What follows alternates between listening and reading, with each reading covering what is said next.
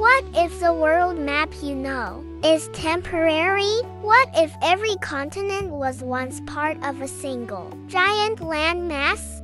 About 300 million years ago, Earth had just one continent. Scientists call it Pangaea, a world where all land touched. Look closely at today's continents. Africa and South America fit together like puzzle pieces. That shape is not a coincidence.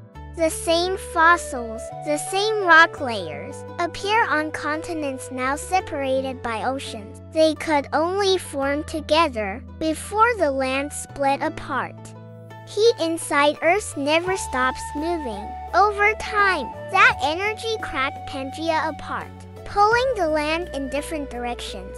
The land didn't break suddenly. It drifted, centimeter by centimeter, creating oceans, mountains, and new continents.